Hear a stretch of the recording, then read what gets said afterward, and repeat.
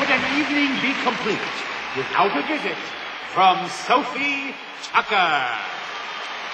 I will never forget it, you know.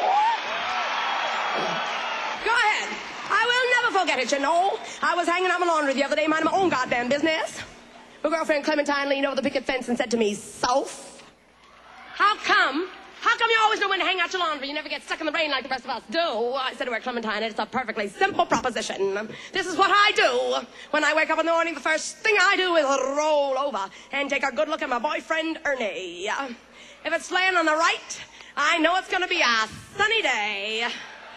If it's laying on the left, I know it's going to rain. Clementine said to me, now, Soph, supposing it's standing straight up in the middle, I said to her, Clementine, who the hell wants to do laundry on a day like that anyway?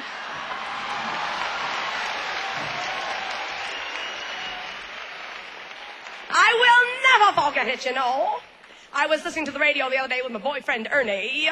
We were listening to Father Grace, the great faith healer. Father Grace said, now, if you are sick and you wish to be healed, put one hand upon the radio and the other hand upon that part of your body you wish to heal. Well, I put one hand upon the radio and the other hand upon my heart.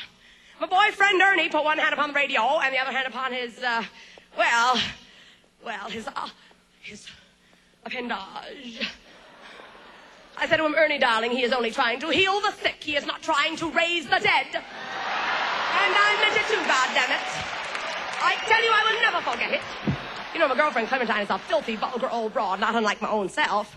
She likes to keep me abreast of all the latest and filthy, rotten jokes and filthy, rotten songs. The other day she rang me up. She said to me, Soph, listen to this one. You have never heard anything like it. Soph, what do you get when you cross a donkey with an onion? I said to her, Clementine, I got no idea what the hell you get. She said to me, Soph, usually you get an onion with very long ears. But occasionally, when the stars are just right, you get a piece of ass that's so wonderful it makes you want to cry. I will never forget it, you know. My girlfriend Clementine, at the height of burlesque, was a great, great stripper.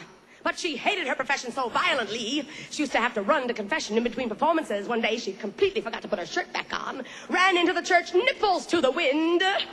A young priest stopped her, said, Madam, you cannot come into the house of the Lord dressed in that fashion. She said, Father, I have a divine right. He said, well, your left ain't bad either, but you got to cover your head. Not too long after that, Clementine was leaving the church after confession. She slipped on a banana peel.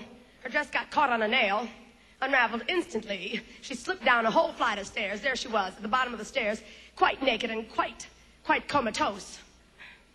A passing motorcyclist took pity upon her plight and put his crash helmet over her exposed groin. Then the doctor came, and he took a long look at her. He said, well, we'll put her in the ambulance, but first we got to get that cop out of there. Thank you very much.